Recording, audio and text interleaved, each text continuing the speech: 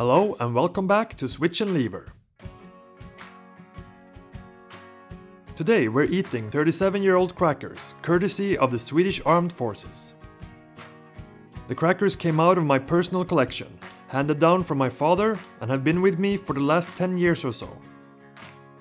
The ingredients are relatively standard as far as crackers go, though the energy contained within is high, 450 calories in one pack of crackers, almost the same amount of calories per gram as a Snickers bar. What may be more remarkable is that despite being manufactured 5 years before I was born, they are theoretically still completely edible, or at least that is what this video will ascertain. Also note the complete lack of best before or use by dates. The package itself is covered on the outside in thick paper, without decoration or unnecessary information. Under the paper hides a layer of thick aluminum foil, which is thoroughly sealed to prevent spoilage of the crackers. Even though the package is entirely nondescript, the crackers themselves look surprisingly tasty, as far as crackers go. The aesthetics may be simple, but considering that they are crackers, that is to be expected. The company Göteborgs Kex, who made the crackers, have been in business since 1888 and still continue making many other kinds of crackers and cookies for the consumer market. The crackers were assessed both plain and with spreads, like here, buttered and with a slice of mild hard Swedish cheese, as not to overwhelm the inherent taste of the crackers.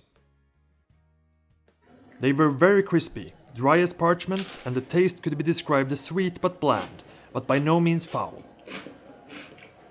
Seconds were consumed not only due to fair testing, but because they were at least somewhat tasty. The crackers were judged based on 5 different criteria: the taste, texture, moisture,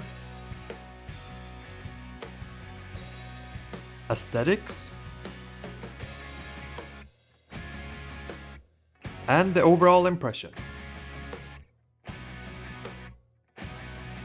While they scored low in the first 4 tiers, one cannot discredit that they are 37-year-old crackers, and therefore the overall impression was greatly increased. For anything to last this long and still be palatable is indeed a pleasant surprise. If you get the chance, try some old crackers yourself. What's the worst that could happen? In the event of superpowers, Switch and Lever disclaims all responsibility. Thanks for watching, be sure to subscribe for more material from Switch and Lever.